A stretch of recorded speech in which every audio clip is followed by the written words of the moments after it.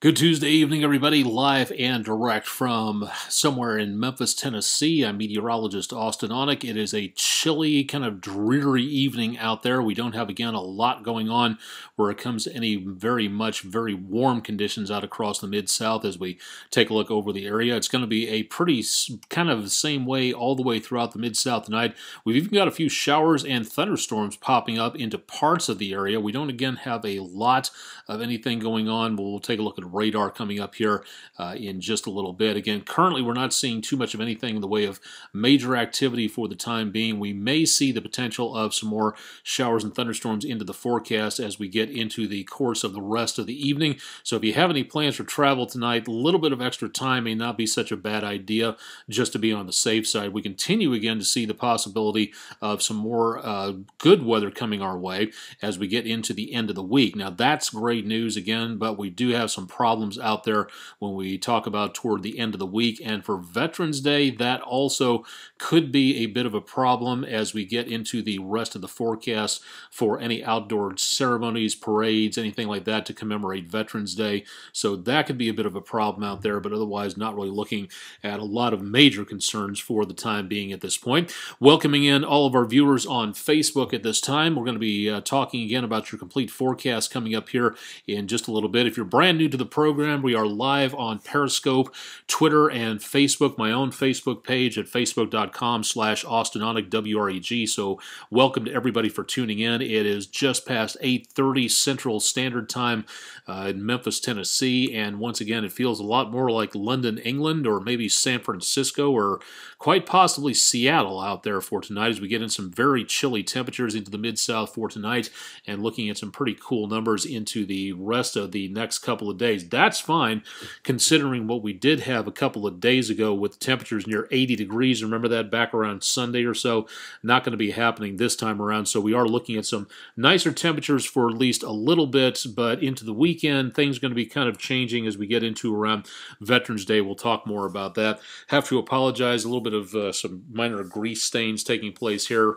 Was doing some recipe making in the kitchen tonight. Some mixture of cabbage leaves and a mixture of different types of meats together. We're going to be putting that in the crock pot tomorrow.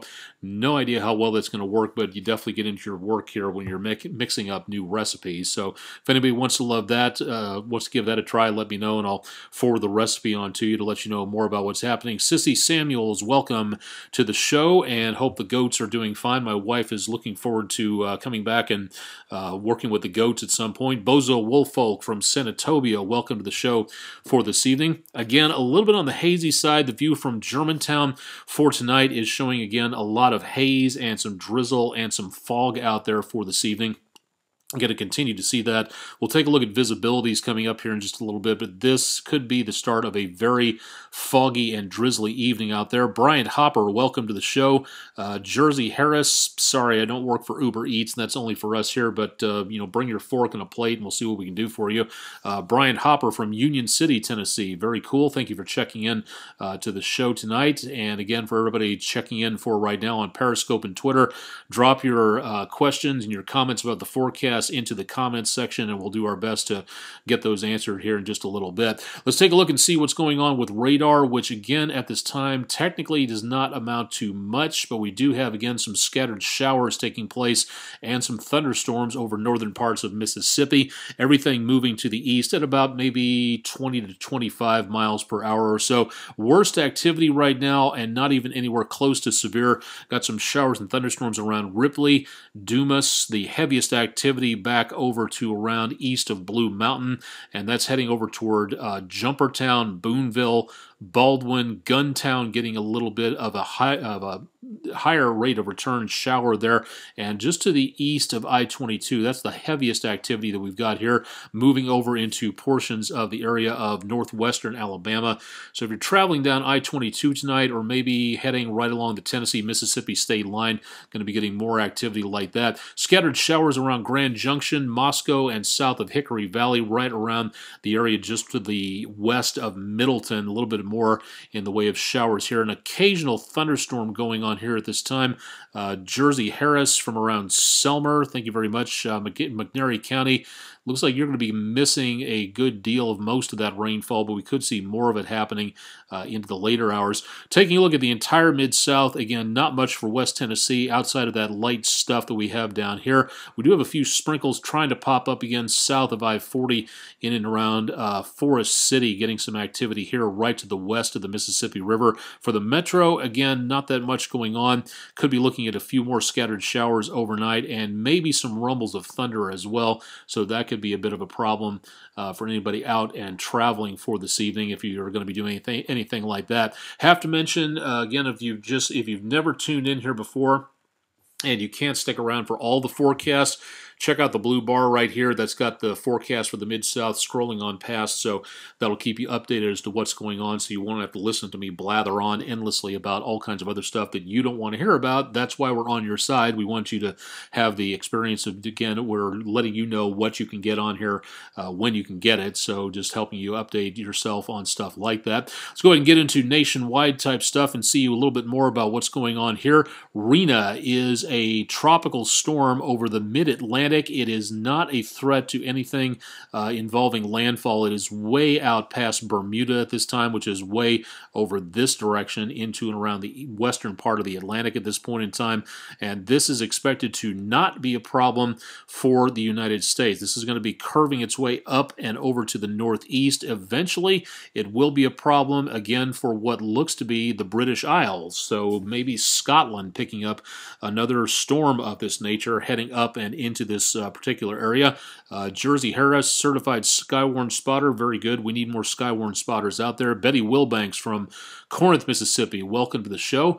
We'll talk more about the conditions out that direction here in just a little bit. Currently, again, we've got winds mainly out of the north at this time, and that's going to be the way it looks throughout the course of the rest of the evening. Again, most of what we're seeing for right now is those north to northeasterly breezes, and those will continue throughout the rest of the evening, just not really picking up much in the way of major amounts of rainfall or anything else out there for the time being.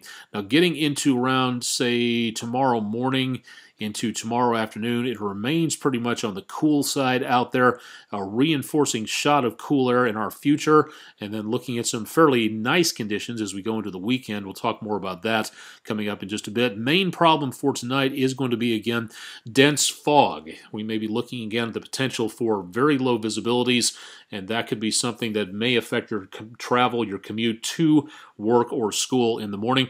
Visibilities right now, technically not doing all that bad. We have visibility of 1.5 miles being reported around the Millington Airport at this time, 2.5 miles being reported up around Obion County. If I can get the marker to work, there we go. Union City at Everett Stewart Regional Airports, 2.5 miles there. 2.5 miles between Henderson and Decatur counties in Tennessee at Beach River Regional Airports, and 2.5 miles, looks like that's Olive Branch at the airport. So not entirely terrible right now. Bolivar at William L. Whitehurst, looking at 2-mile visibility as well, so not totally bad just yet, but I'm guessing that it could be even worse into tomorrow. If you are traveling, this area of the world is seeing some more problems out into and around the Gulf of Alaska. This large swirl of energy right here in the center part of your screen, large storm system that's going to be barreling into southwestern parts of Canada around Vancouver, British Columbia, and that will have an effect on the weather back to the west of us. We'll be looking for more potential of some stronger winds and also some snow and ice and maybe some fairly hazardous travel conditions up into around the Pacific Northwest. Not where we're located. What we're going to be seeing is an area of high pressure making its way down from the north, and that's going to be very dry air. Some possibility more snow around the Great Lakes. That's going to be about as much as we see for anything. This front, the next one, arrives in the Mid-South as we go into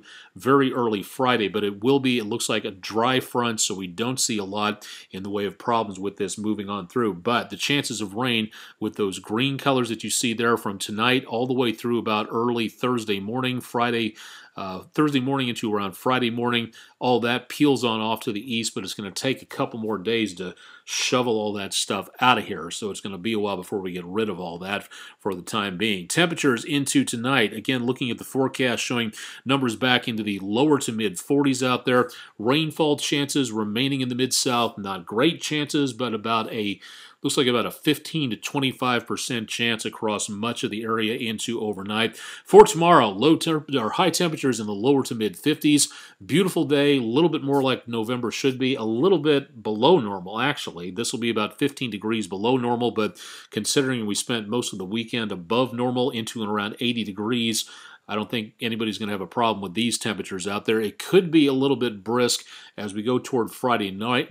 More on that in just a little bit. Chances for rainfall, greatest in the dark green in the lower left-hand corner here, looking at 30, 40, 50, 60% chances of rain from around Phillips County, Arkansas, south of Tupelo, Oxford, Batesville, Water Valley, Bruce, into that area, picking up most of the rainfall there.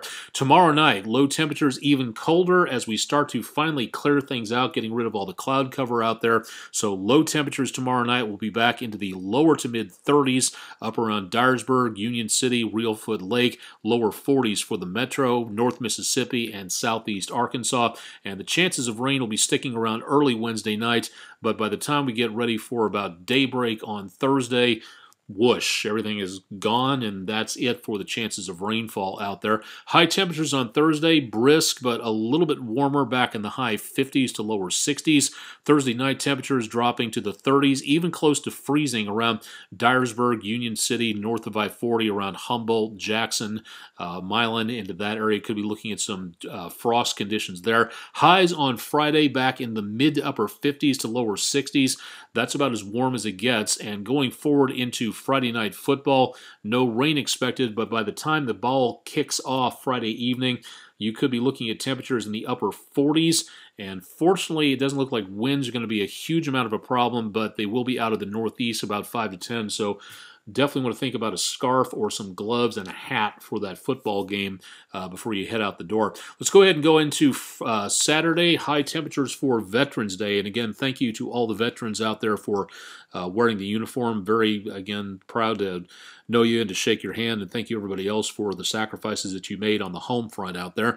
Numbers back into the mid to lower 60s along and south of I-40, north of I-40, temperatures back in the mid to upper 50s or so, so decent into the weekend. But unfortunately, as we go into Saturday night, could be looking at the possibility of even more scattered showers reappearing across the area, and those will be sticking around, it looks like, right on into very early on Sunday. But then chances of rainfall should be again out of here as we head into, it looks like, about Sunday night or so.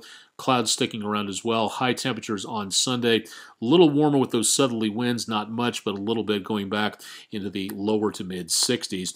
If you're a night owl and you're going to be doing stuff all night long, keeping an eye on social media and things like that, if your schedule's a little different, I try to cram pack the Facebook page with as much stuff as I possibly can, whether it's weather, science, astronomy, general geekery, all kinds of other neat stuff in there.